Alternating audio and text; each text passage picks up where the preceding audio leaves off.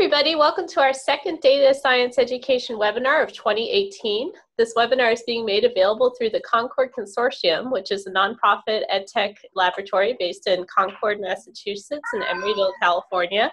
I'm here from Emeryville with Bill and Tim. You can learn more about our webinars at our website, concord.org/meetup. I'd like to introduce you to today's facilitator, Tim Erickson of EEPS Media. Tim is a freelance science and math educator. He's working with Meg Holmberg out in Oakland. He's currently working on the NSF-project Data Science Games from the Concord Consortium. A recorded version of this webinar will be made available on YouTube. We will email you details about it through Eventbrite after the event. If you're comfortable sharing your name and face, please turn on your web camera during the webinar event. We like to see you. I'd also like to emphasize that the format of this webinar is participatory by design. This means that we are going to work together to decide the conversations, the connections, and the activities that we want to discuss today. Bill, who's sitting across from me, and I will be facilitating the live questions that you have. We're also managing a back channel through the Zoom chat interface if you'd like to ask questions that way. I'll be managing the text-based questions on Zoom chat, and Bill will be managing the live questions as well. Tim will explain the participatory by design nature in just a few moments. For those of you just joining us, welcome to our webinar. Our speaker is Tim Erickson, who will be speaking about the CODAT strengths and weaknesses with respect to data science education and trees. Trees, yes. Tim, I'll let you take it from here. Okay, great. So most of you got here somehow, and I want to make sure that you can find your way to the slides and the document. And so I'm going to share my screen in just a moment. So I'm going to go back to Zoom and I'm going to share my screen, and I want to share my entire screen. So I'll do that. So now you can see there you go. So that's me, and I have a bunch of slides, and I'm going to actually try to present. I'm not used to using Google Slides, but here we are presenting the first slide. Okay, and so this is Trees for Classification, and Shrove Tuesday is tomorrow, apparently. And in the upper right hand is a bit.ly short link, and that will take you to my Google Doc landing page. And on that landing page are all of the different links that you will see, including a link to these slides. And so you can follow along these slides with your own copy of these slides, and you should have write access to these slides because you will add to them as we go along. And so I think it's got 2018. You're right, it is 2018. Why it says 2012 is a mystery. Yeah. So use 2018, and I will go out and fix that right away. Better. So slide, edit, master. How did I do that is totally, oh, come on. I posted the correct link in the Zoom chat interface too. Right, for those though who need it. everyone else who is here. There we go. So now we will go out here and we'll present this. Look, like it says, it's DSE February 2018. I'm not six years slow, and so let us move on from there, and we'll say welcome. And there are some housekeeping things to do, and so we'll say first of all, the upper right is our landing page. We did that. You might want to bookmark that tab, and it has links to everything you might want, including these slides. And the links are also in the slides, so if you follow along in the slides, you will be able to actually do stuff. And actually doing stuff is part of participatory by design, and there are two aspects of that. One is that this is not going to be me talking the whole time, although there will be a substantial amount of that. You will actually use the software in order to do things during this webinar. But in doing things, we also want to be able to reflect on what we're doing and share what we're doing. At the moment, I see 9 pictures on the big screen, which means that with this many people, you can almost raise your hand and I can call on you and you can talk. Be sure to unmute yourself when you talk. you can talk and we can all hear what you say, and that will be fine. But if we get a lot of people, it will be important to be able to write things down. And there are two ways to do that. One way is in the slides themselves. There are some places where I explicitly want you to type stuff. Hello, Kitty. And you can also send in chat questions to Talia. Will interrupt me appropriately. Okay? Everybody understand? Please signify by either going like this or going like that. Okay, great. So if you happen to be in a room with somebody else and you all look like you might be in a room alone, it's really great to do these things with other people. If you can't, that's all right. Let's see what else. We will be using CodeApp. Person with a kitty. Yeah. So, or put the kitty somewhere else or something like that. How many of you, just with a little show of hands, anybody not ever used CodeApp before? Ooh, Francesco, great. So most everyone has used CodeApp. Here is. I've never used it. Sorry? I haven't used it yet. This is Donna. Oh, Donna, hi. Right, we cannot see your hand come up. That's all right.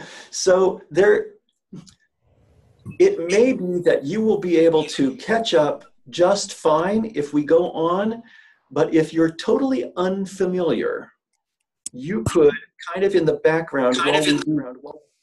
Sorry?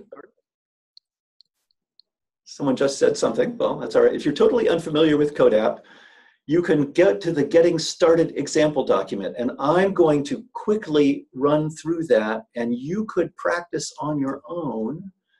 It says go here, and so if I actually click, it will take me to the CodeApp example document. And it says in the instructions on the slide, it says open document or browse examples. And there's a thing called Getting Started with CodeApp. And I will open it, click like this. And what you will see is this thing. And it has in it a bunch of different things that you can do, like drag this data file into CodeApp. What could that possibly mean? And so I click Show Me, and it says, oh, look at that. I grab that thing, I drag it over there. Okay, let's see. I'm gonna try it now. I'm gonna take this and I'm gonna drag it. Oh, look at the plus sign. That's really great. That's what we wanna see. And now I have data and I got some response to that. That is, there's this little intro to how to do basic things in CodeApp so that you will learn. Come on, there we go. For example, to make a graph, I will go like this. And to make a graph of mass, I will drag mass to an axis of the graph, and I will see those things.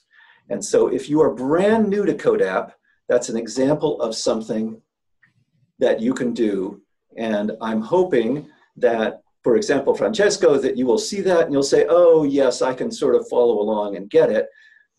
And that we will just move on. But if any of you are having any trouble with CodeApp or there's something important that happened and you don't quite understand it, interrupt me or send a message to Talia or Bill and via the chat in the Zoom, and we will try to take care of it as fast as possible. Excuse me, Tim, can you hear me? Yes.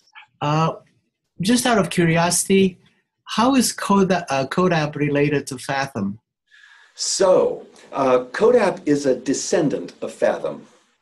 So you will notice if you have used Fathom, many things work exactly the same way in CodeApp as they do in Fathom. But like all descendants, it is transcending its ancestors and doing some things that Fathom cannot do. There are also things that you can do in Fathom that you cannot yet do in CodeApp.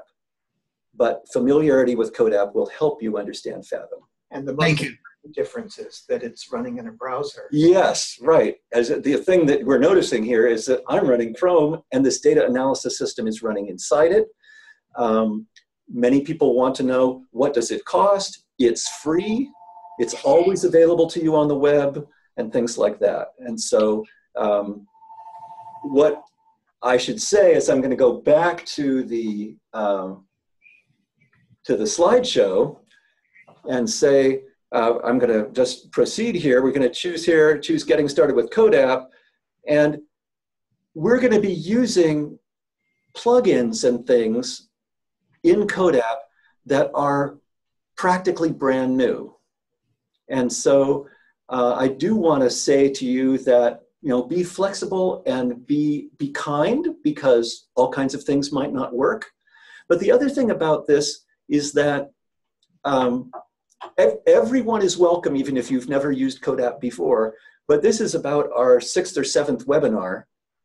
And this is one in which we are going to be doing something, and I alluded to this in the blurb. We're going to be doing some things that those of us who have used CodeApp a lot and spent a lot of time trying to do data analysis, we find them confusing.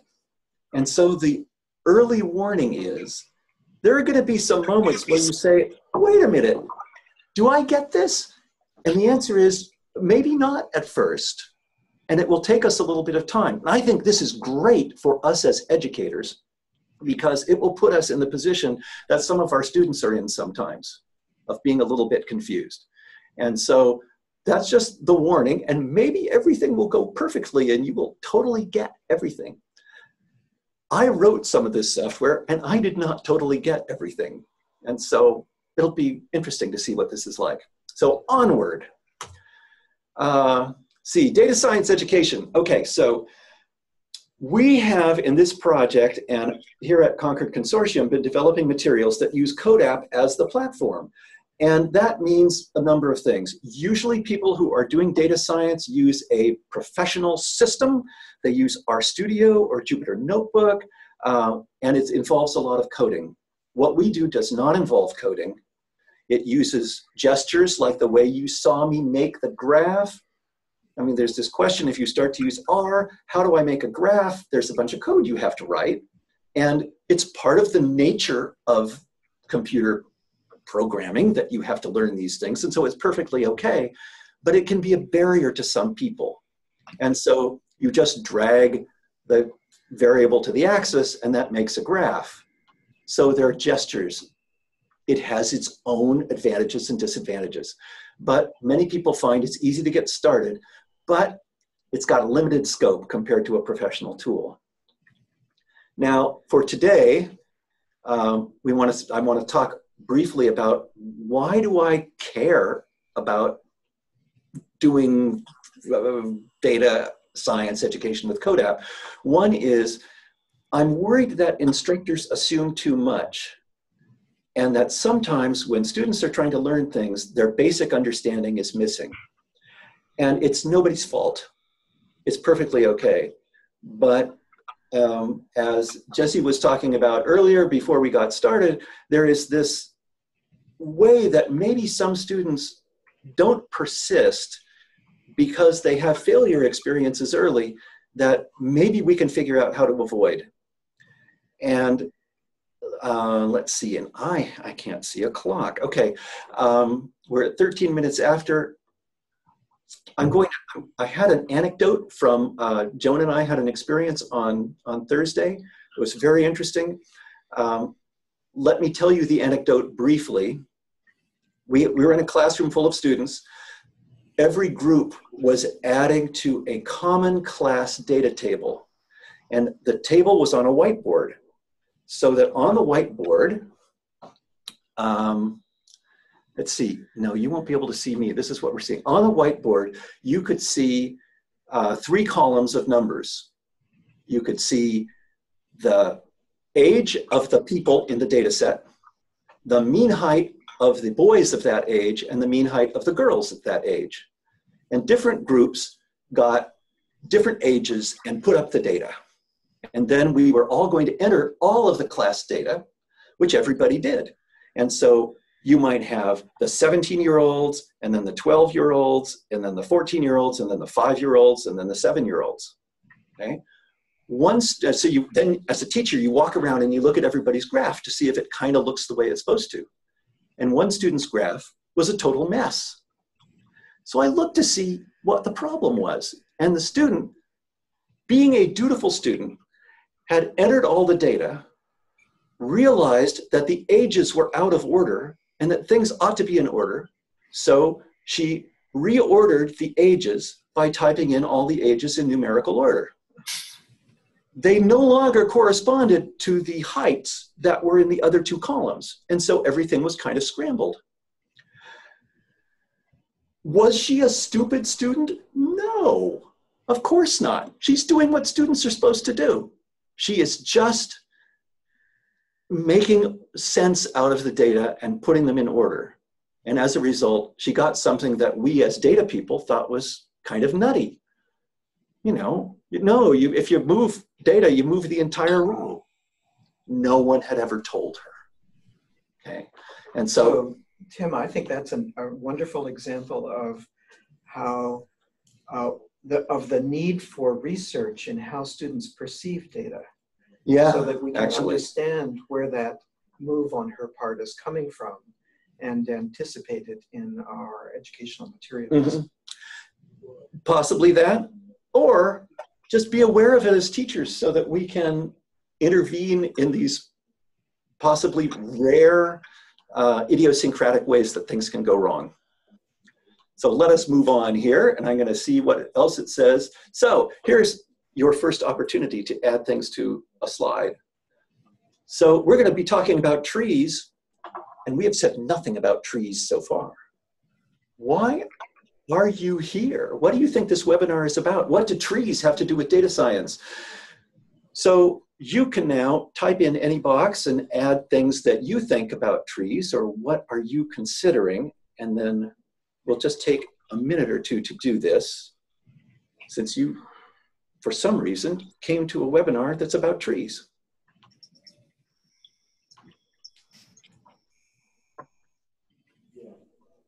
And I added one, of course.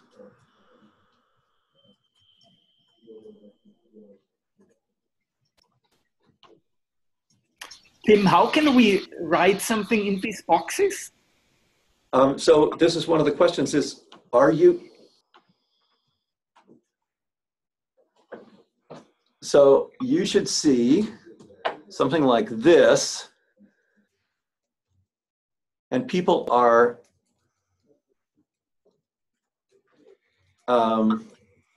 typing in. I believe he needs to go to the slides using the link in the upper right there. Yeah, so you should not be presenting the slides to yourself. You should be looking at the slide. And this is slide number 4 in the deck, if you've missed it. And people are typing, and now you can see, I hope you can see on the screen, everybody's typing. Oh.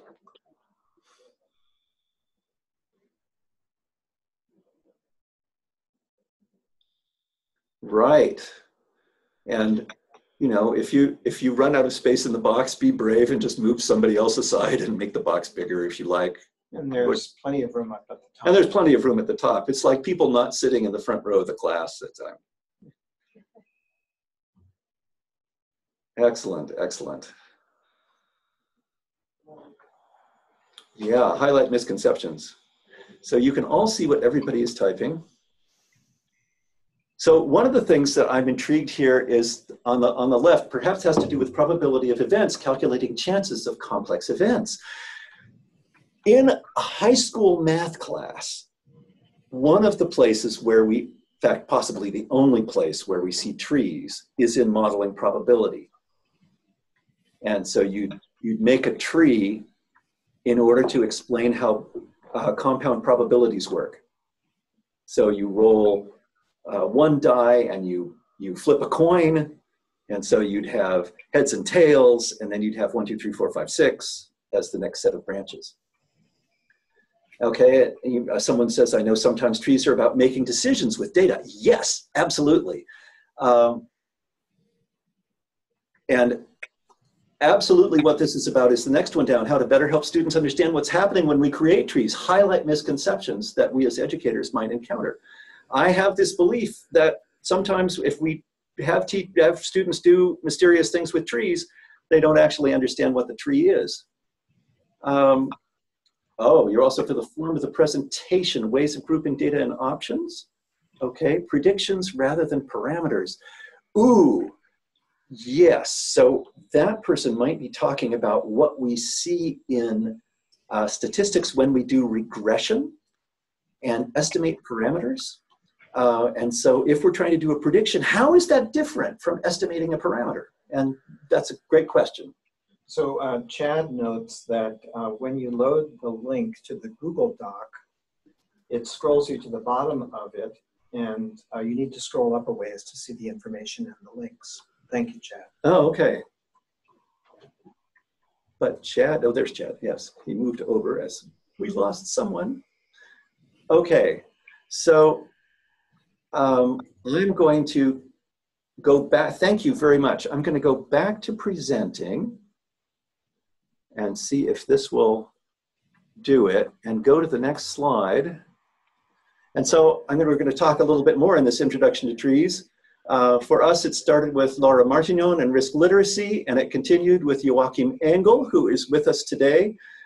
He works with civic data, and he talked to me about a football data set he was interested in, and this intrigued me. And the idea is that Europeans, as you may know, love to play soccer, to play football. And there is a question whether there is any racism among the officials. And so there's a bunch of data about a bunch of players and how dark their skin is and whether they get red cards and how many red cards they get. Can we do some sort of prediction or something? And Joachim, who did part of his PhD involving trees, was really intrigued by doing trees in order to do this. And I was mystified, but I started to hear about things such as random forest, which is a data science technique, and got intrigued about what trees might be able to do for me. Now, here's what I worry about, and this is what we alluded to before. Here is a page from a book about trees and things like this, and it's about American baseball. And what you see as the results at the bottoms are the logarithm base 10 of the salaries of players that have particular attributes. And we are trying to predict how much money a player makes depending on how many hits and RBIs and years in the majors and walks and runs and stuff like that. And this is a result of using a program in R, a package in R that does classification and regression trees. It's called rpart, and it creates this tree. And so what I worry about is, if you're a student and you see this thing, what if you don't even know how a tree works? Right? What is this diagram really do? I mean, it's a tree, and we look at it and we say, yeah, it's a tree. And many people I've talked to who do not have experience with trees look at it and say, well, it looks like roots. It doesn't look like a tree. And we say, well, but you see the leaves are at the bottom. They say, well, in a tree, the leaves are at the top. So this is very mysterious. And so we wanted to come up with a way to shortcut, not to go through some fancy algorithm in order to create all of these choices, but to let people make their own choices. So now I'm going to move on and talk about some actual data we'll take a look at. So we're going to look at a famous data set from Green and Mayer. There are 89 observations, and these are people who have come to the emergency room, and they have a number of different symptoms. They might have an elevated ST segment on an EKG. I once knew what that was, but I don't at the moment. Just know that if you have an elevated ST segment, that's not a good thing. If you have chest pain, and then there's a whole bunch of other symptoms, and if you have any one of those 4 symptoms, that's one of these predictors. And the outcome variable is, later on when they were in the hospital, did they have a heart attack? So the deal is, the person comes to the ER, should you send them to the cardiac care unit? If they're about to have a heart attack, they should go to the cardiac care unit. If they're not about to have a heart attack, the cardiac care unit's very expensive. So maybe it would be better not to send them there. Or maybe we have a limited number of beds in the cardiac care unit. So we need to make a yes or no decision for each new patient. Okay? So here's what it looks like. If you use RStudio, you have these three variables, and STELEV is either true or false. And when R and RPart do this thing, they say, well, if STELEV is less than 0.5, that is to say, it's recoded true and false as 0 and 1. And so this is, if you do not have an elevated ST, there is a 0.035714 out of n equals 56 rate of actually later having the heart attack. And so this node here has a very low probability, which indicates maybe those people should not go to the cardiac care unit, maybe. But over here, it's a higher percentage, 0.39. Oh, but if they are having chest pain and they have an elevated ST segment, 43% of them do this. Oops, and now I accidentally must have pressed something to show you. This is an example of the R code. And this block here is the representation of the tree. And to me, it's pretty opaque. I can't really look at that block of numbers and tell what the tree is telling me. In fact, seeing the tree comes after seeing the block of numbers. So let's see a different approach to getting these data. Now I'm going to move on, and I'm going to say we're going to look at our diagnostic tree thing, and it will look like this when you open it. And if you want to say that STELEV is something that you want to predict, you're going to drag STELEV into this box. Okay, and I'm going to demo it. You're going to drag STELEV into this box like that, and then it will change ultimately to look like the thing on the right here, provided that you have clicked Show Diagnosis Leaves, and I'm just about to do this for you, but you can now do it yourself as well. So I'm going to click here, and I'm going to link to the CODAP document. And up here is the data. And I just want to show you this for a moment. MI is myocardial infarction. Did they have a heart attack? Yes or no? One of means one of the four symptoms. STELEV is the elevated ST segment, and pain means did they have chest pain? Okay, and so I'm going to do just what I suggested. I'm going to take STELEV, and I'm going to drag it in here. And sometimes you may have to do it more than once. Remember I said be kind? There we go. And so now I'm going to zoom. Are you guys seeing the zoom? No, you're not. That's too bad. Okay. So here is, if you have pain, if you have the elevated ST segment, that's yes. 13 out of 33 of the people got a heart attack, had MI equals yes.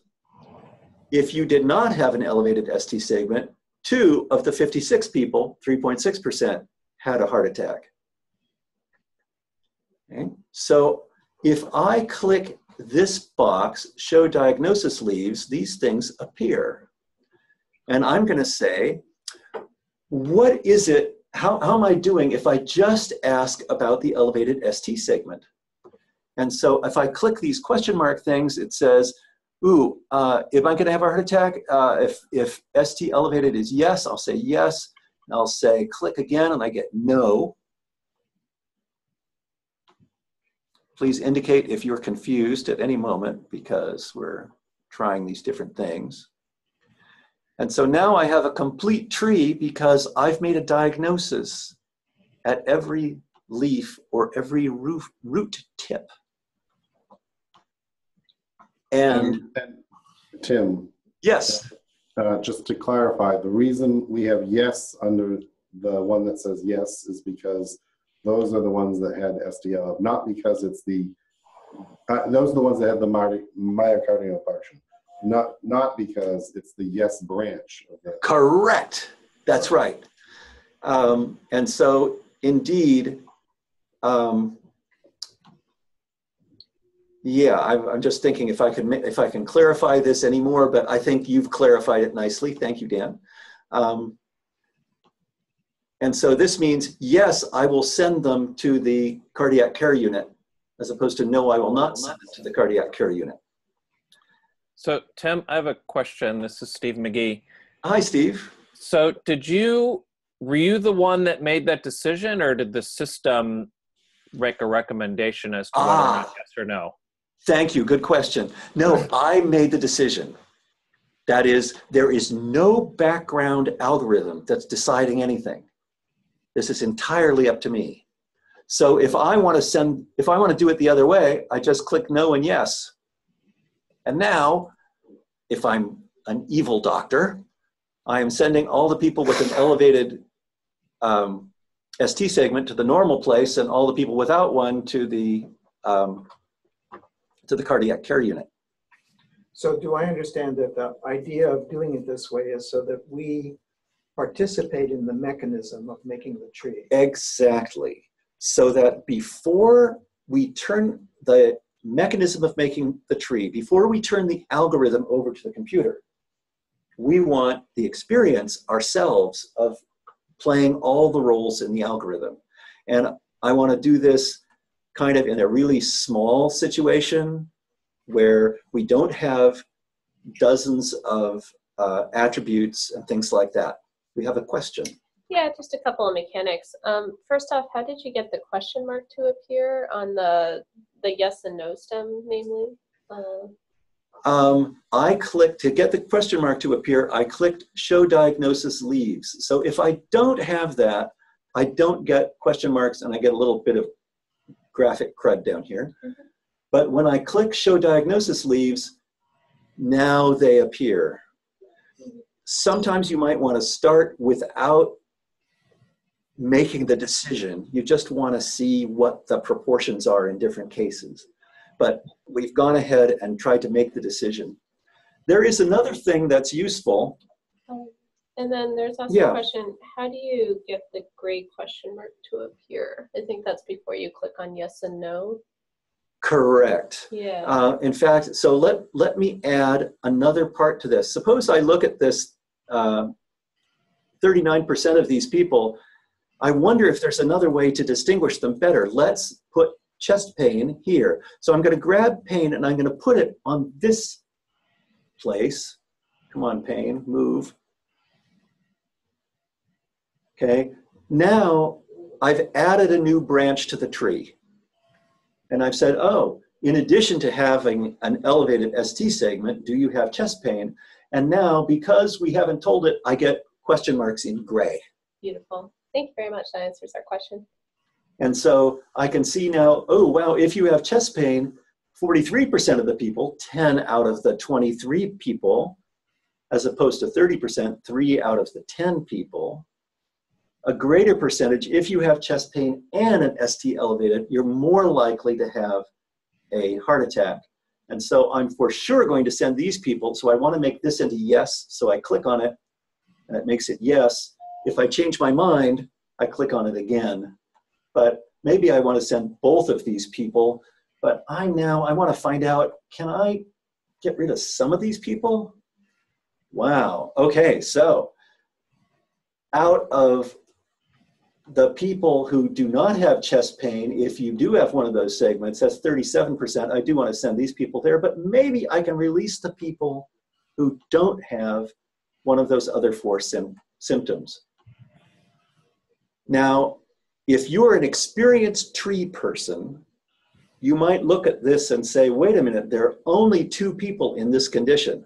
Only 2 people have an elevated ST segment, no chest pain, and none of those other 4 symptoms.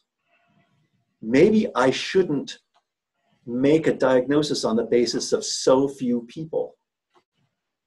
But we won't go there. But what we will do is say, who are those 2 people? And if I click on this box and make it yellow, the 2 people in question are selected in the table. So that means I have a chance to review in the actual data, rather than in the tree, who am I talking about? Likewise, if I'm wondering, what about person number 29? What's their story? I'm going to click in the table and select person number 29, and you can see in the tree that the path of their decision is highlighted. Okay, so the idea here is, if you're a student and you aren't really sure how this tree thing works, we want to give you as many affordances as possible to explore and see what's happening in this system. So I'm imagining that many of you might be playing with this right now. Have you, nod or go like this, have you actually been doing some of this yourself so you have the experience? Tim, I think one of the things that are interesting from a point of view of education is that you are going to have to explain that even if you're not sending some people to the cardiac care unit, they still might have an MI. Yes. And that you're kind of taking risks. I think that is a really good point. And Dean brings up something that is worth our taking a look at on the display itself. And we want to improve this display that we're about to see and make it into what's lamentably called a confusion matrix. But see this line here that says TP equals 13, TN equals 56, etc. on the screen? There are 13 true positives, 56 true negatives, 18 false positives. That is to say, people we sent to the cardiac care unit who did not have an MI. And the key thing that Dean is talking about is that there are 2 false negatives. And so a really great thing to have a discussion about is, are false positives and false negatives bad? Are they equal? In this case, I think we can argue that a false negative is worse than a false positive. And at that moment, what I'm hoping is that a number of you are slightly confused and saying, wait a minute, negative, wait, which one is negative? Because it is so confusing in medical stuff to say, oh, positive is that you have a heart attack, whereas we think of that as a negative event. But if you have a positive test for a disease, that's what we're told. And that's typically a negative thing. And so... And Tim, I mean, these are raw numbers too. So if we're 2 out of 2 million, yes, that's one thing. If it's 2 out of 10, that's another. Exactly. Right. And so all of these are really good things that we can bring up right here that might be harder to bring up easily and sort of being able to point at the number in the R environment, if that's your first exposure to it. We want to make it so that kids ultimately, when they are exposed to it, understand what's going on better. Okay, so anybody want any more here? Have you played with this enough? So Dean seems to think so. Can I do have a question that's Thank you, Francesco. kind of a little bit out of the realm of this particular tree. When you said, I forgot exactly your words, when kids are exposed to this and all that, when are kids going to be exposed to this? Well, that's a great question. I should have put that on one of the things that we could all type into. At the moment, at the high school level, I don't think this appears anywhere. And I'm going to say, as an advocate, I think this is pretty interesting, and it might really help high school level kids do some thinking that they need to do. Yeah, I think a lot of what we talk about in these seminars is material that is not currently in the school curriculum, but because data science is new and data science education is just being born, it's looking to the future and saying these are things that we need to have in the school curriculum. Right, and the overall topic is what we might call classification. If you've been teaching high school statistics, you know there's a lot of finding parameters, right? But it's not as much about deciding which group somebody belongs in. So this is from a page from that same book. And suppose you have two variables, and they're being very official and abstract, so they just call them X1 and X2, and you have a population whose membership in groups is separated like this. What would you do in order to tell, based on X1 and X2, which group these guys ought to be in? And you can imagine we could partition this space to say, oh, if X1 is greater than 6, it's in the plus group. But if it's X1 is less than 6, look at X2, and if X2 is greater than 6, it's in the triangle group, otherwise it's in the circle group, right? That's a way we might be able to describe it. But we don't do anything like that in the curriculum for possibly a number of reasons. One might be that we say, oh, that's a computer thing,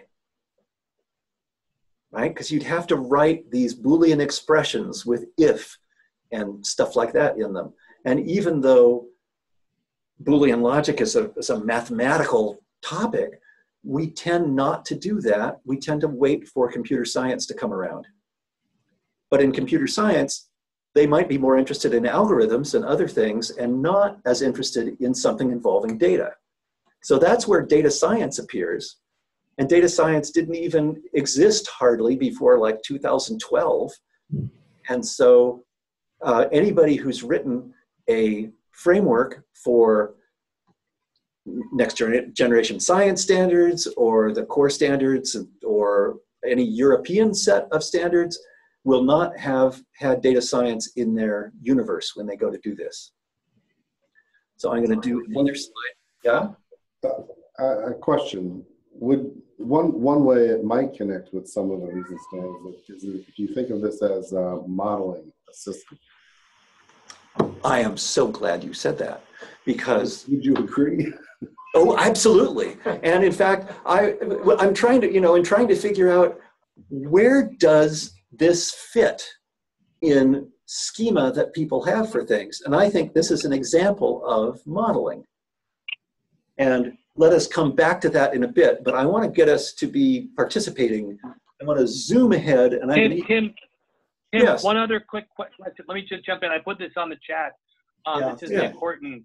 Hi. AP Computer Science Principles course includes this. And whatever, 54,000 students took it the first year.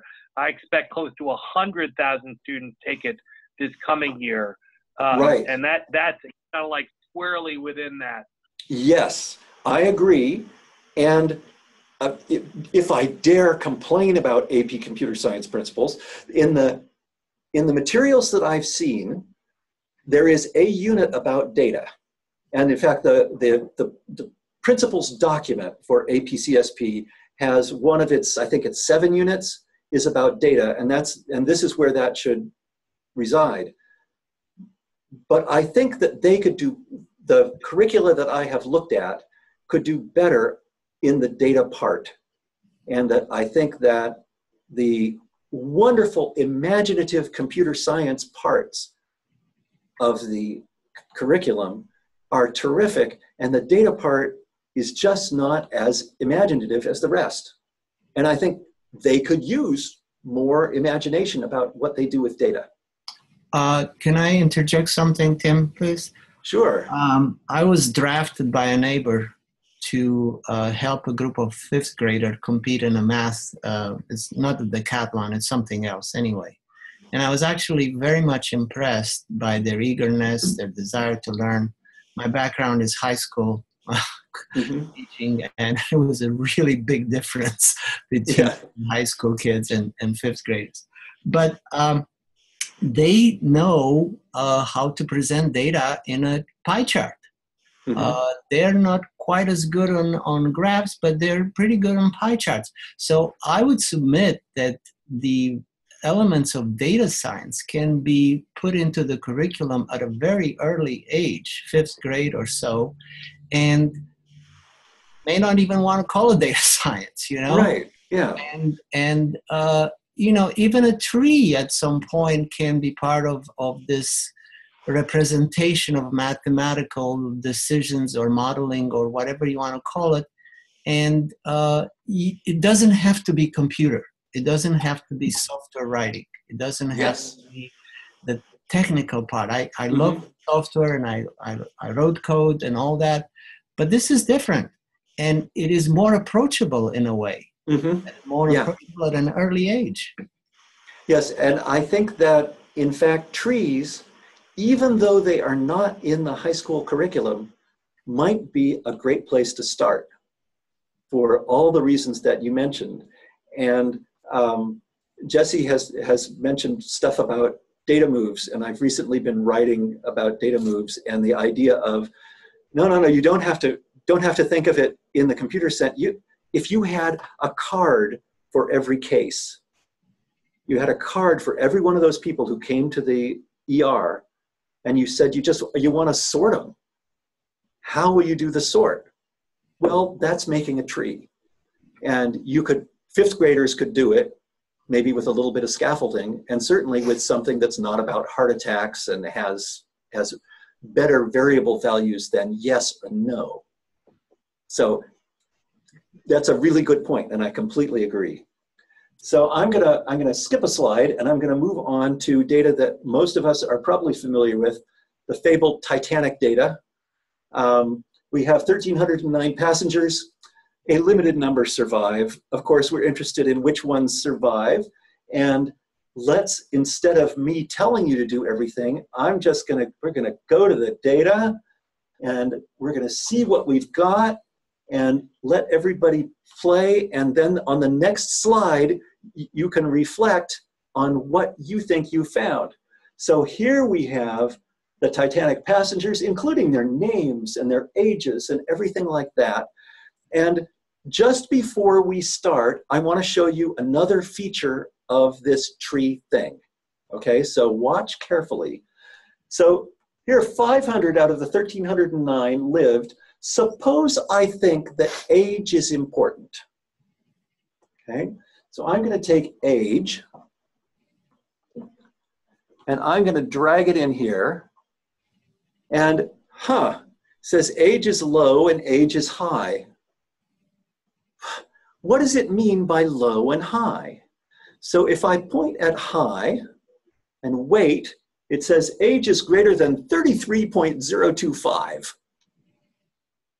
Suppose I wanted to separate the adults from the children, and I said I want to take the 20-year-olds and above and make those adults, and make the 19-year-olds and below, make those children. Here's how to do that. If I point at this box where I have placed age, I can see a trash can, which will let me get rid of age, and I see a little gear. So I'm going to press the gear, and this is the attribute configuration panel.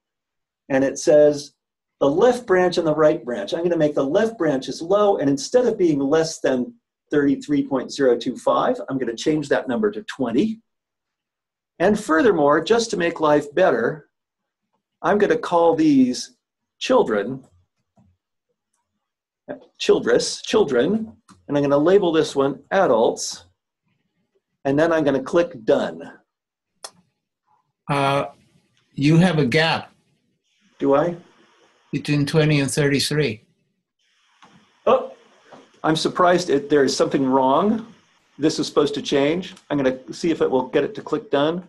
It was working before. Do I have a bug? I hope not. Oh, don't do this to me today. Well, I'm going to shift it, swap. Okay. Anybody else stuck? Okay, I'm going to have to reload this and see if. Yes, Tim, this is Molly. I got stuck on this earlier too. You did? Oh, that's very bad. Well, I apologize. I couldn't close out of it either. Huh. Okay, I'm going to see whether it happens again. I just click done. Will it let me out? No. Okay. Well, ladies and gentlemen, we have a problem. So don't use age. That's what I say. And I just made a distribution of age and became convinced that it wasn't a good attribute to be deciding on anyway. yes, I agree, but I'm very worried about the other things I plan to do if this is broken, because it was not broken not too long ago. Why? Okay. Anyway, so at this moment, you should go ahead, but don't use age, is what I say.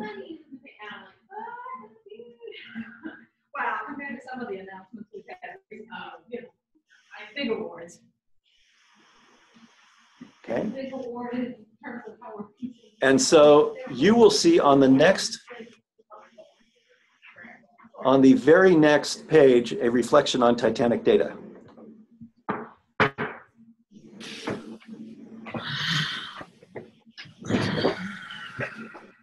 Where you can add things.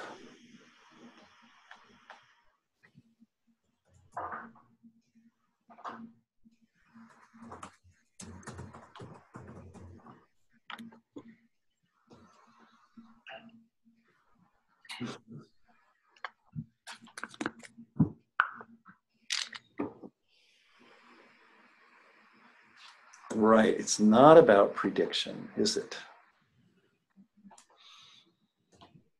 Oh, it's really stuck.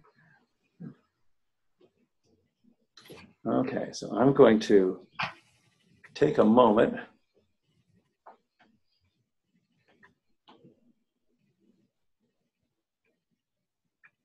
and see how much trouble we're in Arbor.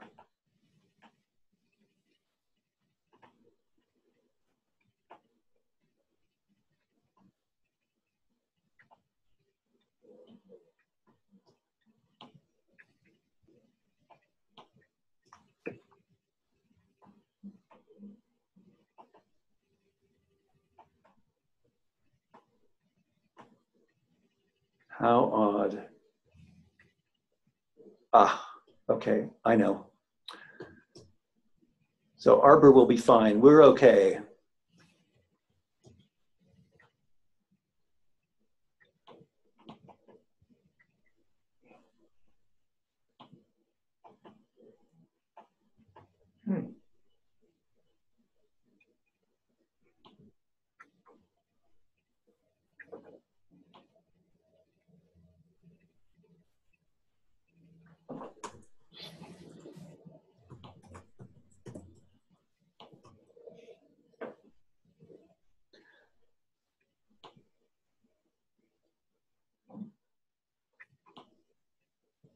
Yeah, what influences survival on the Titanic? So I'm going to go back to look at my Titanic data.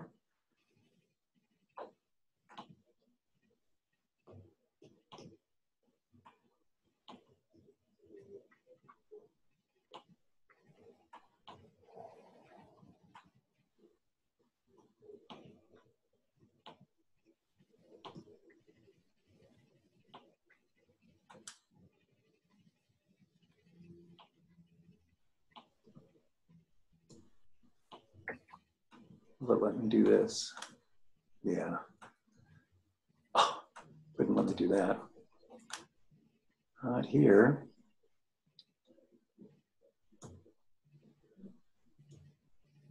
No idea what's causing that problem. That's okay.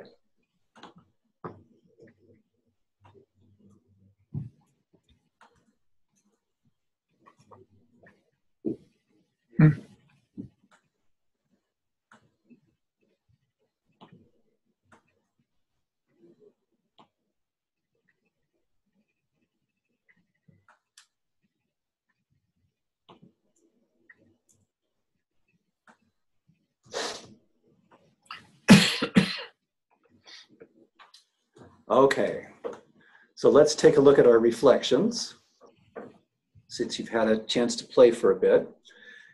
And we're almost to the 1 hour mark.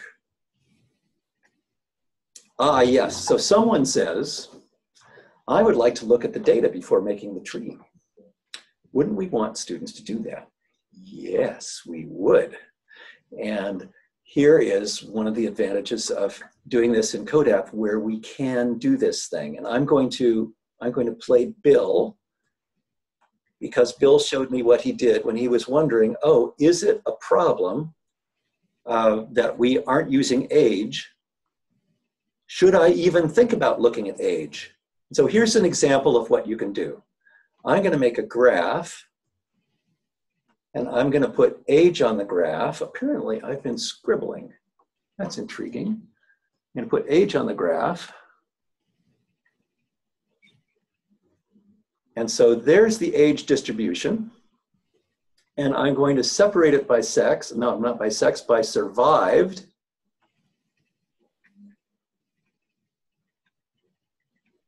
And now, when I look at this distribution, it's not obvious that age has much to do with survival. It's not dramatically different. But if I put sex on this instead, oops, that's sex and age, sorry, undo. I'm going to put sex on the horizontal axis. Actually, we can drop sex into the middle. Let's drop sex into the middle. And the females males are purple and the females are orange. And it's really obvious that there's more orange in the bottom than there is in the top, proportionally. So we can say a couple things right now. One is, if you explore the data by making graphs first, you can get ideas about what attributes you want to put in the tree and what attributes you don't want to put in the tree. The other is the other direction. If you find something in the tree that seems to make a difference, you can look at it in the data and see how it's reflected in the data. But yet another thing that has to do on the visualization side is, look at this graph we just made. It's got survival and age and sex on it. So we're looking at 3 attributes at once, and it is not obvious what the best order of attributes is, what the best role for each attribute is in order to make the clearest possible display that shows you that age doesn't matter and sex does. And so I find that very interesting, and it's another thing that our students probably are not asked to try in lots of different ways and to develop, let's call it data craft or data taste about how to make this kind of visualization. But this is one visualization of the data, and the tree is a different visualization of the data. But I do agree that looking at the graphs is a great way to get insight. And does clicking on those nodes in the tree also what a great idea. Graph? Okay, so here is, I'm interested, for example, in looking at the males who had first-class tickets. So if I click here, now all the males with first-class tickets are selected over here. And they are also selected in the table. That is, in CODAP, anytime you select something, it is selected in every representation. And so if I want the females in first class, I will click there, and they are, of course, almost all down here in the ones, in the survived, because the first class females were given first class treatment. First class treatment in the realm of the lifeboats. So I have a question there. So you just used a leaf of a tree or branch or twig, whatever we're calling it, as a 2-dimensional filter for a graph. Yes. But a tree, a leaf, tree, twig, tiny leaf, can be an n-dimensional filter, is what I'm realizing now, right? So That's whereas correct. before we could not have done that. Right. So we can grow this tree to as many branches as we like, and we can select at any level in the tree, which is kind of wonderful. Could you just show us that by selecting all the females? Yeah, so if we get all the females, now you can see, oh, all the orange ones got selected. And so here are females in classes 2 and 3, and a lot more of them died. Yeah. Okay, so let's look.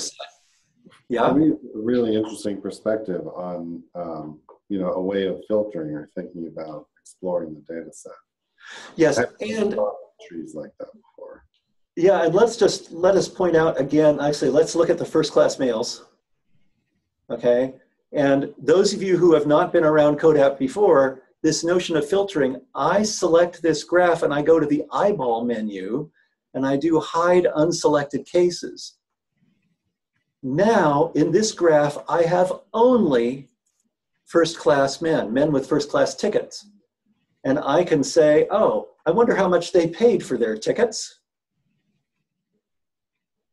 And in pre-1970 British pounds, that is the amount paid by the people who survived and did not survive, who were males who bought first class tickets. And I can see the means. No, I can't. They're not appearing at the moment. I'm not sure why not, but I will ignore that. Okay, so I want to look again at what people have written here. Cabin class makes a difference. Sex makes a difference for 1 and especially second class, if you studied in that. Cannot get settings to adjust for any variables, tried both Chrome and Safari. There is something wrong with this document. I just tried it with one of the ones we're going to use in the future, and it worked for me. I hope it will work for everybody when we get there. Oops. Prediction makes no sense here is a really important point. We can't predict, it doesn't make sense to predict who is going to survive the Titanic because it already happened. We are not going to get more people coming to our emergency room. No one is going to get on the Titanic, hopefully. But as the poster points out, what influences survivals, and this is interesting, automatic detection of interactions, automatic interaction detection, AID, there are algorithms that could try to do this well. And there are those older algorithms as well as modern ones like CART and random forest that will be looking for things and looking for things such as interaction. And once again, this is our chance to do it all on our own, which is kind of wonderful. Is the effect of class the same for males and females? That's an example of an interaction. And by looking at the tree with students, we can give them a concrete example of interaction. So let's move on. Is that all right? Are we okay to move on from the Titanic? Yeah. Okay, so here we go. How have I scribbled on this? Someone else scribbled on it. Oh, okay. I think I did. Okay, that's all right. Great, as long as I know how it's happening. We're going to play this thing called Arbor. So the original title of our project was Data Science Games. And because it was a National Science Foundation award, it remains the title of our project, even though we are not spending as much time insisting that everything be a game. But this is kind of more game-like than some of the other things we have done lately. So you're going to be a xenobiologist, and we're going to see alien creatures, and they have a number of different diseases. Each disease is a different game level, and we're only going to work on one disease at a time. And the question is, how can you tell which creatures have the disease or which creatures are predisposed to get the disease? It's not completely figured out exactly the scenario for the game, but just go with it, I invite you. And you will see that there are 3 phases. There's one phase where you're just training, and you're collecting data and trying to figure out what works. And then you look at individual creatures one by one, and then you make a tree, and you can let the tree make the diagnosis. There are lots of instructions, and you should try it. And I'm going to go there and just make sure that you see what's going on. So here on the left are a bunch of instructions, and this is just a web page, and you can scroll up and down in the instructions as you see fit and see what you like. You may just want to play instead of read the instructions. I know some people are like that, and you have learned most of what you need to know. But if you haven't completely, you can try that. Here is the game itself, this small tile here, and this blue number 200 is your current score. The game never ends, and so you can't tell if you win, but it's your current score. And you can make new cases in training, and at the moment you have 10 creatures, and 5 of them have the disease ague. And you can, the scenario is the name of the disease, and you can try different scenarios, and they are in order of difficulty. So, and they're also in alphabetical order, you will notice. So ague is the easy one. Make sure you know how to work it. And in fact, why don't I just do ague for you? It will rob you of having the easy win, but I'm gonna say, what's going on with ague? I don't know, let me try hair. I could make a graph, I'm not going to do that, you should do that.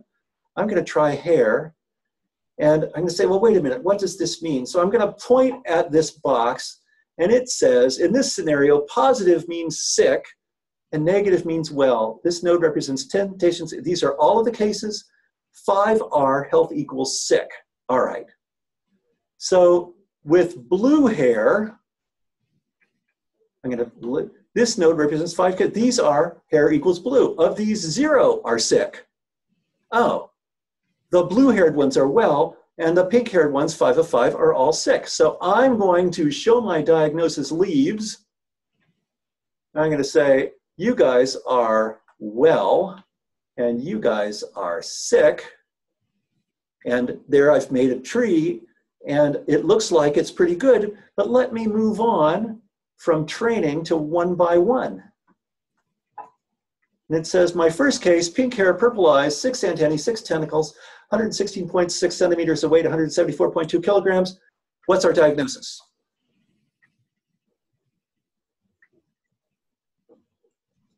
Anybody? Speak up. Sick. Okay, so Dean says sick, and so I say our diagnosis is sick. Why sick? Oh, pink hair. So I click sick. Yay, my previous case was sick. I got it right.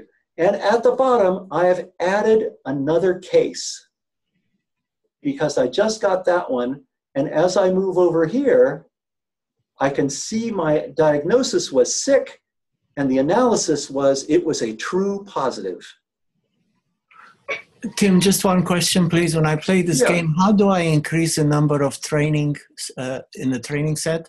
Okay, so if I go back to training, how many? I can make new cases. How many? As many as I want. Gotcha. I recommend sticking to 10 at a time. If you make 1,000 cases, things will get slow. So with a few dozen, you will do fine.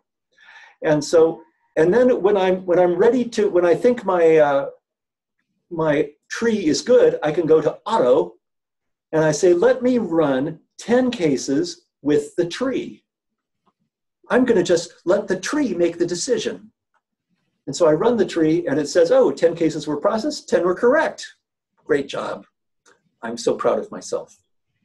Okay, so you are now entitled to go forward and try different things.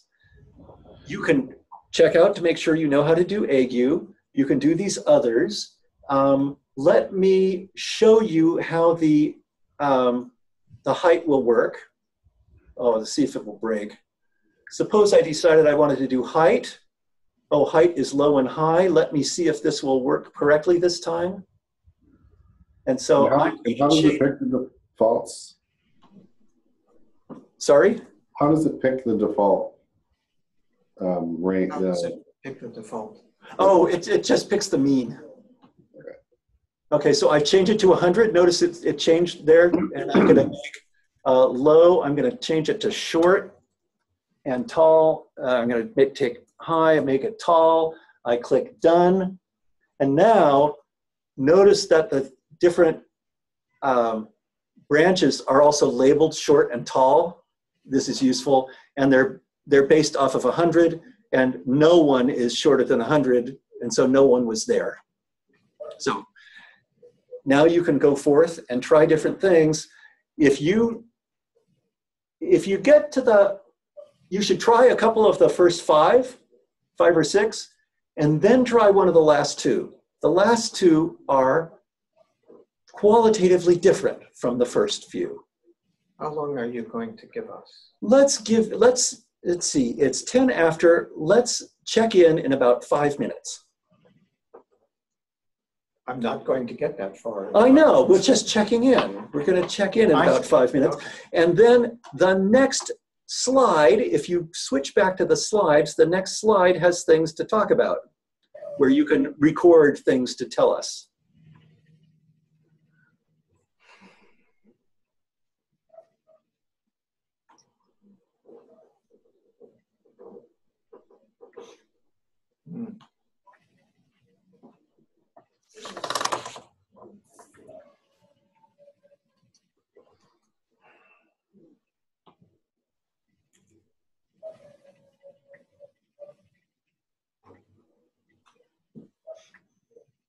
But I wish we could shop around and see your screens. I'm having trouble switching to something else. The tree on the right side, when I tell it to refresh, sort of squishes everything down, and then I can't see the things I need to drag and other kinds of stuff. Huh. Let me just, did you clicked refresh everything, or?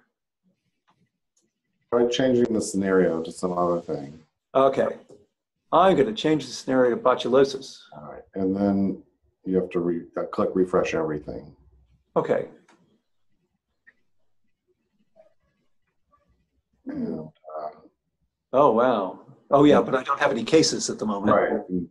So I'm going to make some cases. Yeah, it starts getting weird over there. Well, there's this crud down at the bottom, which looks exactly like the buttons, but don't use them. So I hit refresh again, just because that's why. Maybe that was my problem. And of course, don't forget you could make graphs. And so I'm also interested in how do you use graphs to know what you're going to do.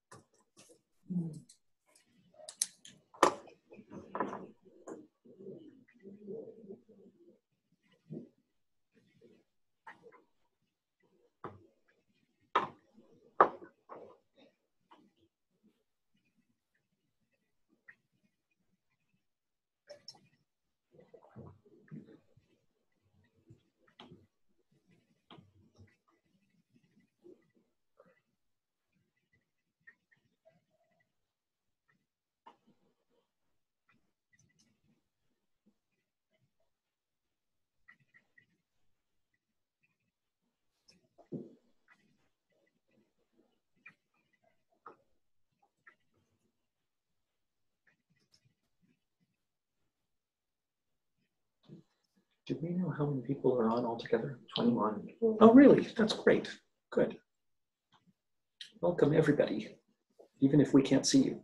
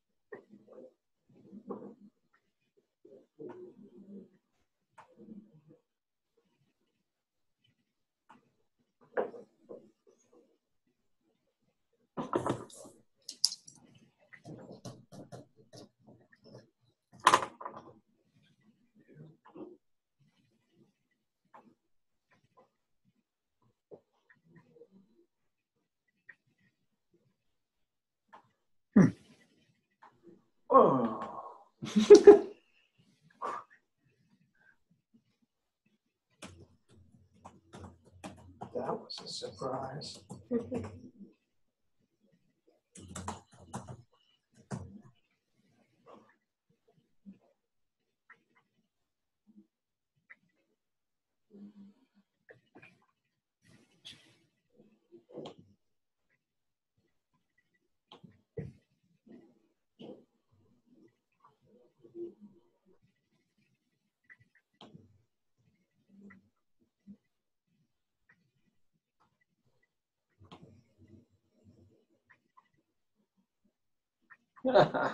Someone had too small a sample. Yay.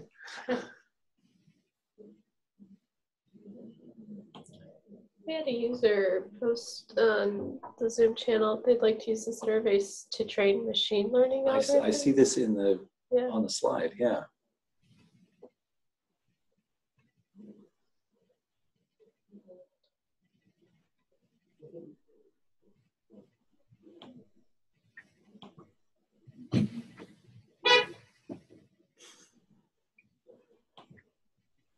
Whoa.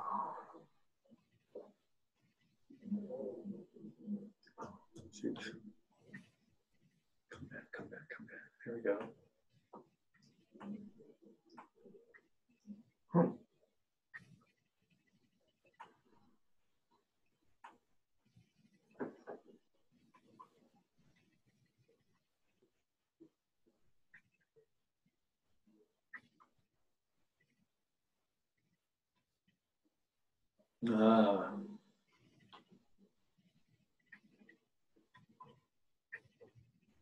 Right.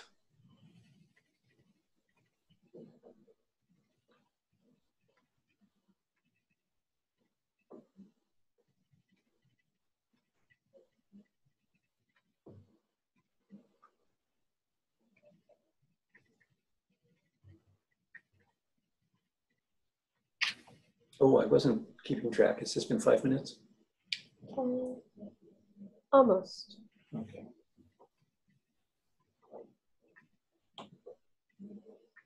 Yeah. See if this.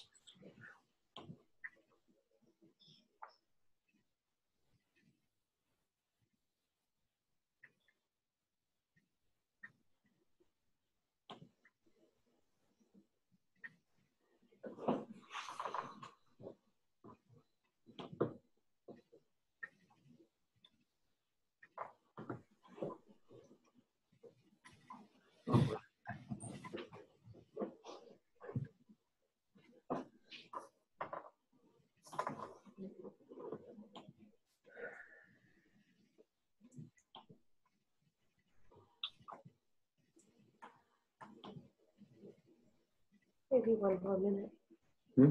1 more minute. Okay.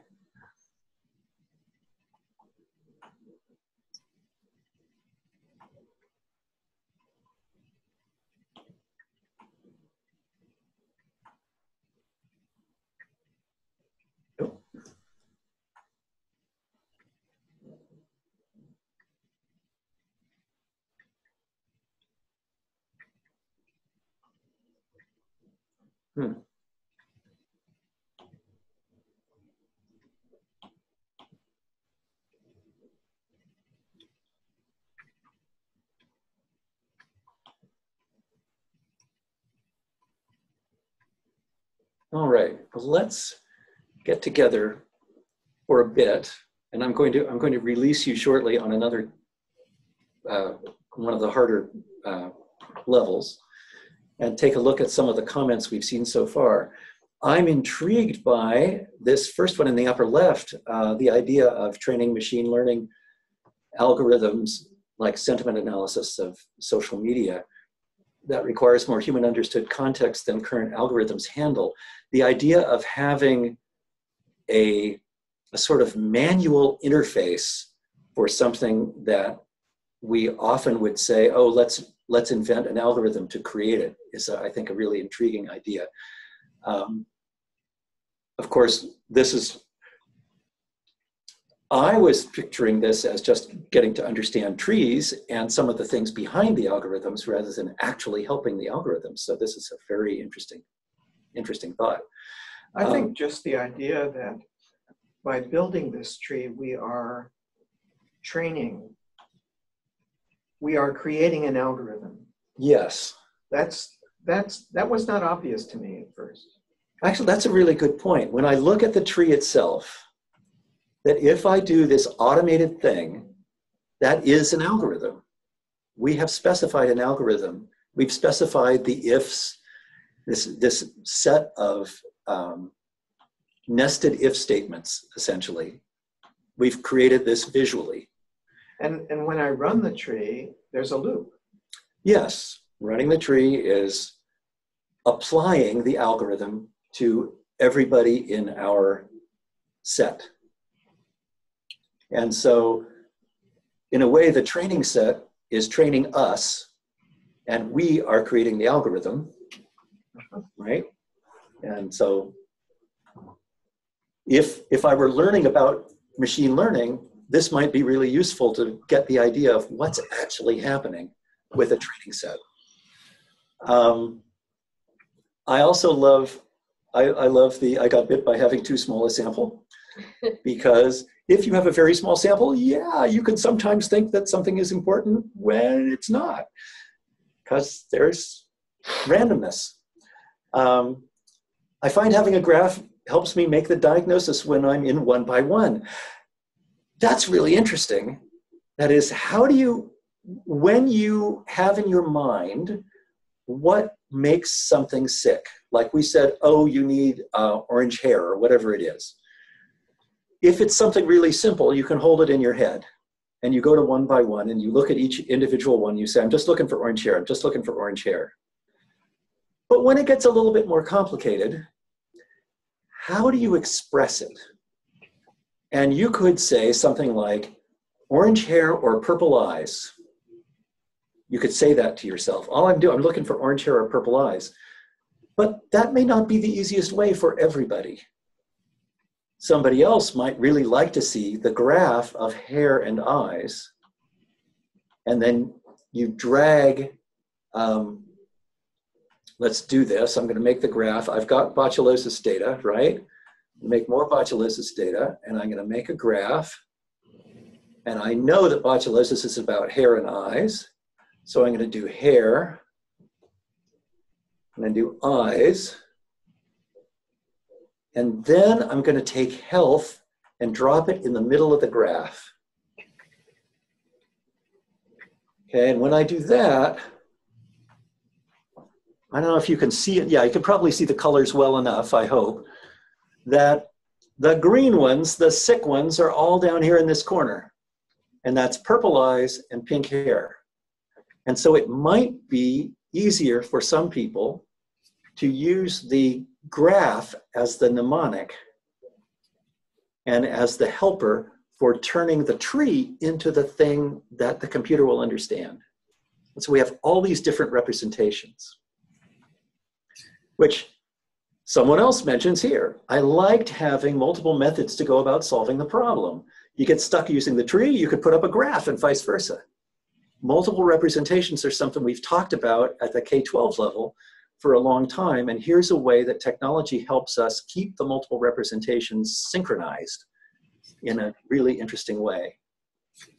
A number of users love sorting.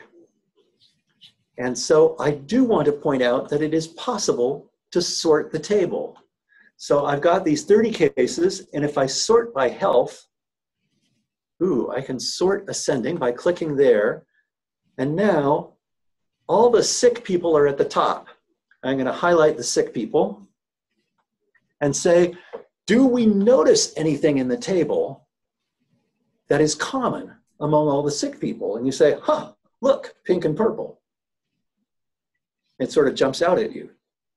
Now, if you had 1,000 cases or the relationship were more complex, you might not notice it. But in this situation, sorting is really powerful. Let's see, I like being able to try another diagnostic for the same disease. I think I saw Bill typing that. What did you mean? Well, I was also the one who got bit by the small sample. Oh, okay. And That so serves I you thought, right. well, let Okay. me see. Maybe there's another factor here that's more better at sorting. Oh, okay. And so I was able to try that and bring my score back up above 200. Okay, yeah, you do want your score above 200, don't you? Okay, small sample helps understand the tree better, but as we add more features, it's hard to make a prediction. Good for learning. Yeah, whoops, sorry, yes. Literally data-driven learning, yeah. Now someone else says, I dared try Tyrannica, but it got stuck at a deep level. There was also a comment up here in Cardis, as students would likely do, I started dragging attributes to see what would happen. You just do it, right? You just drag them all in. Quickly, too many choices. Yeah. We have yet to release this on students and see what's the best approach. I think that it's a great learning lesson that you can easily make something that is way too complicated. And that will ultimately be the job of the machine. And so your job is to try to figure out, you say, first find an attribute that sorts definitively, or at least sorts pretty well. And so to do that, there's this thing that we have started doing when we play with this, is you make the graph and you put one attribute on there and see if it looks okay. And then you quickly make a bunch of different graphs in sequence in order to see if there's one that jumps out at you as being really better than the others. And use that sorting graph, that good sorting graph, as sort of a first step in the tree. So I'm gonna show you what I mean by that. And so in this case, I'm gonna make a different graph. I'm gonna put health on the vertical axis. And so I'm gonna say, I got the sick people at the top, and I'm gonna put tentacles on the horizontal axis. I'm gonna see if tentacles makes any difference. So I look at tentacles and I see that I've got sick people in any number of tentacles, and I got well people in any number of tentacles, but it looks like there might be something special about 6. I'm not sure yet. And I'm gonna take weight and I'm gonna put it on the horizontal axis and say, do I see anything special about weight? They're closer together up here in sick, but I'm not really sure. And now I'm gonna take eyes and I'm gonna put them on the horizontal axis. And I say, whoa, there's something about eyes that is really definitive. So I think I'm gonna try using eyes first. And then I might do one of these tricks where I say, I really wanna know what else is special about these guys. And so then I might filter the graph in order to look at only the sick ones. And we have a question from online. Yeah, this is stepping back a few steps, so okay. The question is, why did the points move around when you moved health? When I moved health? Mm-hmm. Wouldn't the sick ones already be in part of that graph? Yeah, and they were. So I'm gonna put tentacles back on and watch the sick ones. They're all green and they're all, well, yeah, they're all green and they're all up on sick, and they move to the place where they belong in the tentacles graph. I don't know, above the corresponding layer of tentacles, I don't know if that's the question that the questioner had. It was an earlier graph. The first one you did that, I think it was purple, eyes and hair or something like that. Okay. And so here we have tentacles and hair, right? And at the moment we are showing 3 attributes because the green dots are sick. Okay, so the green dots are sick, and now I'm about to, in fact, let me make the dots bigger so it's a little clearer. Famous last words. That didn't work, did it? Oh, there you go. Okay, so the green dots are sick, and now I'm going to put health on an axis. And when I do that, all the green dots are going to go, they all have to move to the appropriate place for health. No, the other time you put health in the middle when hair and eyes were the axes. Okay, well, I'll put eyes back here instead of tentacles. Okay, so now they're all down here. And I'm going to put health on the vertical axis. And what we're going to see is, because sick is going to be on the top, all the dots on the bottom have to move to the top, all the green dots. So they all move up there, because they're going into the appropriate place for the axis, which now shows sick. Was that the move that you worried about? No, you had eyes and hair without health in the middle. Okay. And moved health into the middle. All right. So I'm going to put hair back.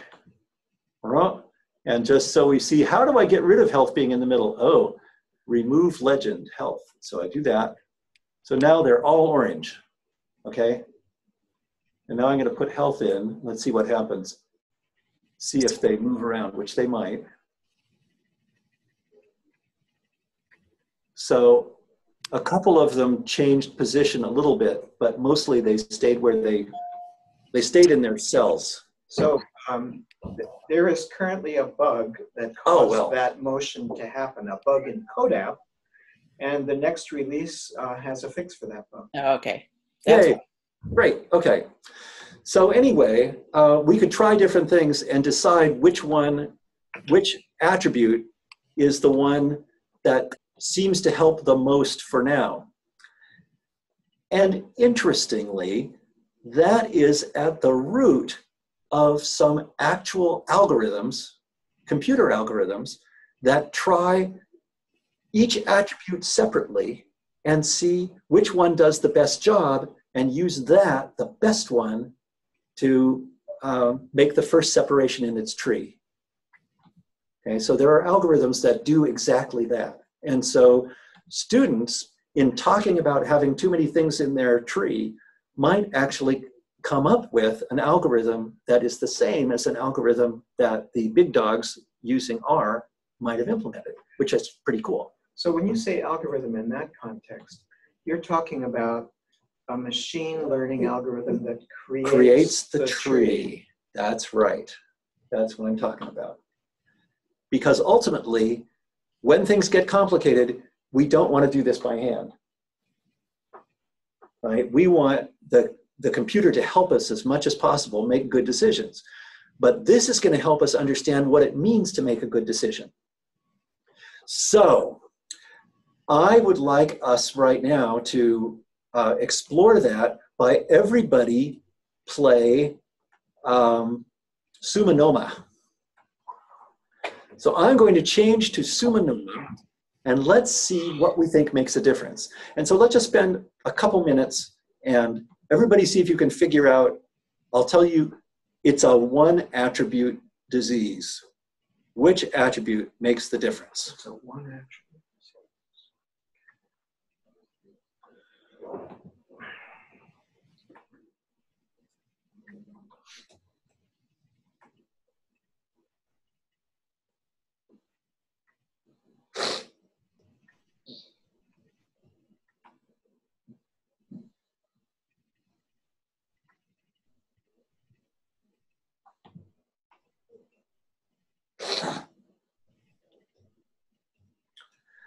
Doesn't look like hair, doesn't look like eyes.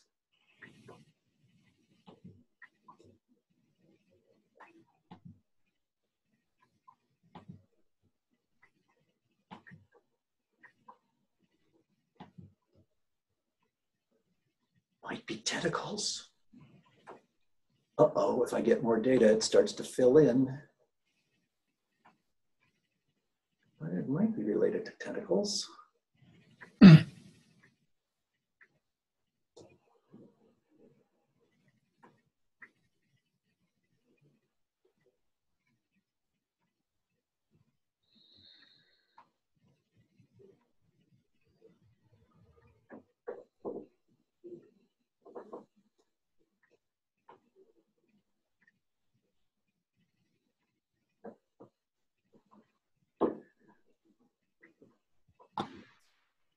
Okay, so what do you think? What affects Noma? Height. So, is that chat? Yeah, I want to be a short, whatever I am. You want to be short to be well, you think? Okay. Anybody have other ideas what it might be?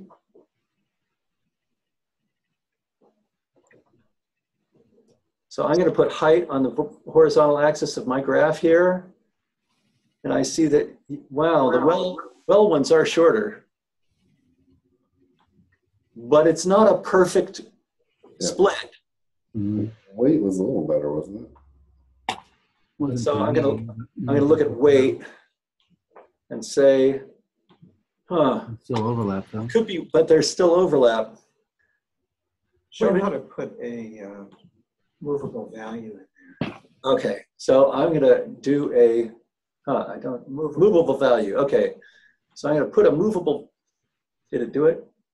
No. And under ordinary circumstances, you could put a movable value there. And Bill was able to, but maybe because I'm projecting, I don't know.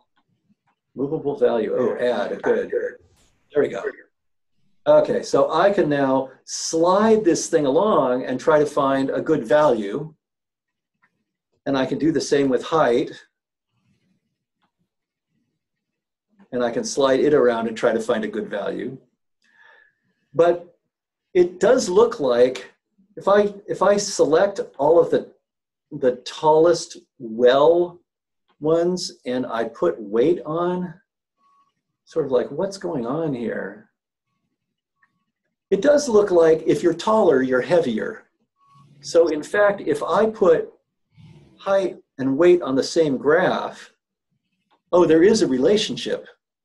Which makes sense, you know, if you're a taller creature, you probably weigh more. So what is the... Can you put health in the middle of that? Oh, let's put health in the middle. Oh, what a good idea. Okay, so now, this gives us this interesting sort of picture. So what do you think, based on this, makes the biggest difference, weight or height?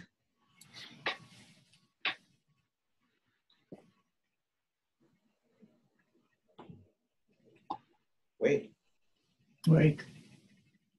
Well, yeah, it looks like height's pretty good, but it looks like weight might be better. But we could try it either way. What about introducing a new variable weight-height ratio? Ooh, we could. We could make body mass index. Ooh, can we do that? We could, and I'm looking at the time and thinking, let's not do that at the moment because I know the answer. But this is a great idea. Because we would not do any better with the weight height index than we can do with just weight. But you can imagine that we have a vertical line sort of slicing it, but no, there is no line that's going to completely separate these two groups. And so I'm gonna say, let's do weight, and I'm gonna put health back on the vertical axis. We could do height, and that would be really interesting and instructive. And I'm going to put this movable line here. I'm going to add it and see if it really did appear and say, well, where do we think would be a good place to break it? We could kind of go in here, and I'm looking at this, and it says something like 223.3. I kind of like the number 222 because it's easy to remember.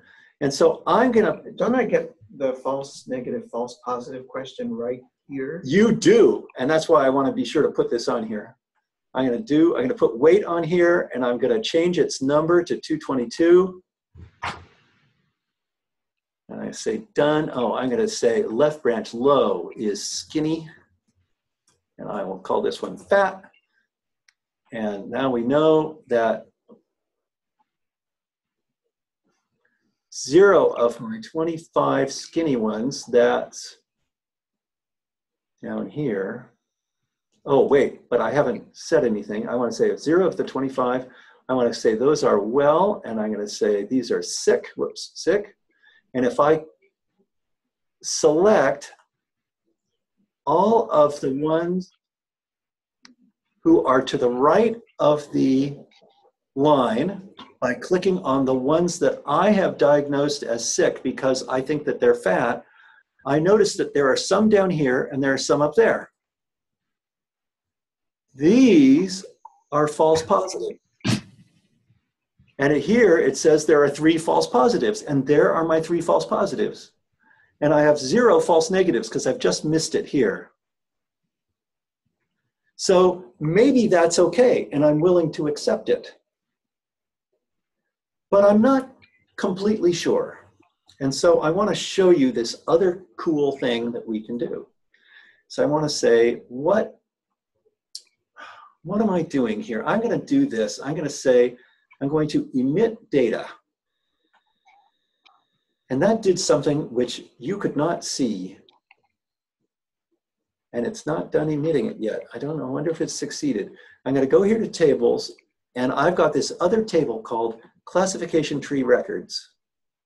And what I've just done is I've emitted the information I have on true negatives, false positives, and everything like that, so that when I go back here and I say, maybe I should use a higher number, let's try 230. And I click done. Now I have some false negatives and false positives. And I click emit data. And I have another line in my table. Over here, I have this thing called sensitivity. And this is, and I've now forgotten exactly what it is, but I'm going to look at the formula. The formula for sensitivity is it's the number of true positives divided by the total of true positives plus false negatives. Wait a minute, so that's the number of correct things, correct diagnoses among all the ones that I have diagnosed as sick. So that's the true positives I diagnosed as sick. The false negatives, no, all the ones that actually were sick. Okay, so. I just want you to know this makes my head hurt. Okay, so this is an example of when it makes our head hurt. You look online and you try to find out what sensitivity is and how it's different from specificity. And if you're into medical stuff and epidemiology and dealing with effectiveness of drugs, specificity and sensitivity are really important, and you got to know them backwards and forwards. And frankly, I forget them within about 2 days after knowing them. But this is the formula for sensitivity. So true positives, those are things we've diagnosed correctly. False negatives, those are ones that we diagnosed as being well. That's the false part. But we diagnosed them negative. So they were in fact sick. Those are these two here. They were in fact sick, but we didn't catch them. So these are all the ones, TP plus FN is the total sick ones, and TP are the ones we diagnosed correctly. So we diagnosed 0.833 of the sick ones correctly. Whereas in our original one, we diagnosed all of them correctly. So we can add additional formulas in which we can write expressions for how good our tree is. Like suppose we say, I'm interested in the number of trues divided by the number of falses. The ones I got right divided by the ones I got wrong. And I'm going to call it good. And I'm going to make a formula. Come on, edit formula. And I'm going to call this true positive plus true negative divided by false positive plus false negative. And I'm going to apply that. And so in our original one, we had a good of 12, and this one is a good of 9. So by that measure, the current split point is not as good. But I can adjust my split point and look at all the different possible goodnesses of this tree. And so, Tim, every time you adjust your split point, it's automatically calculating the tree, right? No. Oh, yes, but I have to adjust the split point separately. Right. And so, and you have to emit data each time. yes. Mhm. Yeah, so when I redo this, and I'm going to redo it at 220, and I say emit data, Right. this is just as good as 220 is just as good as 222. Those numbers might look exactly the same. Now And you just need to automate the scan of the split point and then. yes. Right. Well, that's what I want. I want a slider. That's right. We want it on a slider and have it record all of these things every time. But what proportion of high school classes will get to that level? Of wanting the slider, or gets to this level? Of wanting the slider? I don't know. I think it's 0. I think it's bigger than 0. It's got to be bigger than 0. Okay. Jesse, what do you think? You're muted. Yeah, for high schoolers, I'm not sure. I'm not working in high schools anymore. I think a lot of it comes down to, are we teaching data science as a standalone course, or are we teaching it embedded with content? If it's not 0, it's close to it. So it's interesting. I would say anyone who actually clicks on the settings, I would want a live update of the table while I'm adjusting my setting with a little slider, so I could kind of fine tune it. Because otherwise, if I'm using the settings, I feel like I got to do guess and check. So I think the proportion of students who would want the slider is non-zero. But I think the proportion of classes where it's something that they do is 0. Right. And I should point out for Dan's benefit, if you have this configure open and you change the number 300, look at the true positive, true negative display down here. Those numbers do change. So you can click on, you can mess with those, up and but down. you just, and in fact, you can emit the data then also. So I think the question is a red herring in some ways. I think the question we're really asking is, with the right affordances, if it were set up in the right way that we can't imagine right now, how often would it be useful to home in on a discrimination point in your decision, in sort of the grouping, the chunking thing? And I bet the answer to that would be, yes, much more often than the answers to the questions that we've just been asking. Okay, and there is another aspect to it which we have not gotten to, is that when you make the tree more complicated, and you have a more complicated situation, do you do better by adding additional things to the tree? And that's another thing that you can study.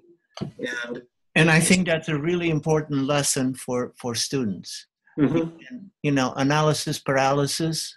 Yes. Yeah, so that's a good point. And for me, the other thing that's so exciting is we got to invent our own measure of how good the tree was.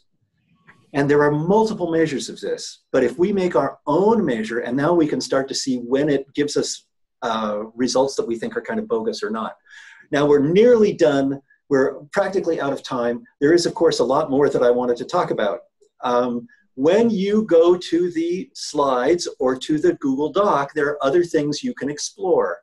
One of them is we have real breast cancer data that you could explore if you wish. And there's a little bit of stuff in there about what it's for and what I would say to you, but how would you diagnose it? If you use radius as your explanatory variable, the issue of where do you put the cut point for the radius of the tumor is what we're trying to say. Is it malignant or is it benign? That's an interesting question. And that's an example of a data set where if you use 3 or 4 different attributes, you can do much better than with just one. I wanted to talk about quality of trees. We did that a little bit. Regression trees are a different goal. We've just talked about classification trees, where the goal is to say yes or no. But you can also, like we did at the very beginning with baseball, you're trying to predict the salaries of the players. We can do other things, such as we have income data in CODAP from ACS. We have data from California where we have 1,000 people, and we have their income sex, race, education, and things like that. What predicts income better?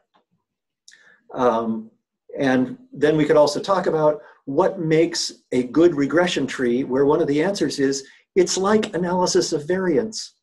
How much of the variance can you explain? And the statistic that we have there is not true positives and true negatives, but rather the sum of the squares of the differences from the mean in whatever group you're in.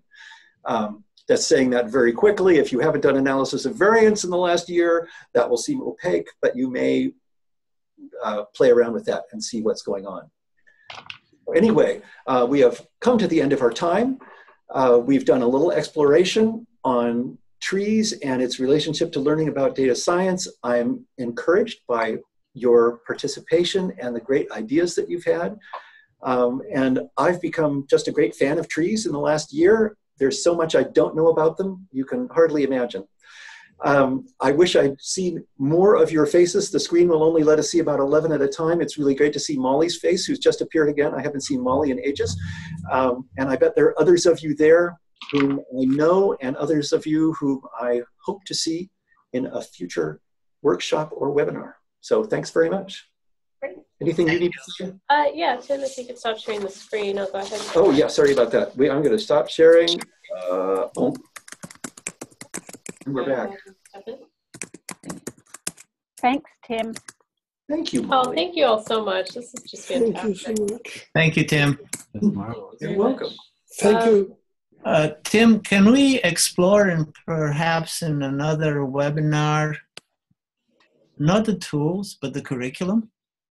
Wow. That is a great question, Dean. I'll reach out to you about that to follow up, I think.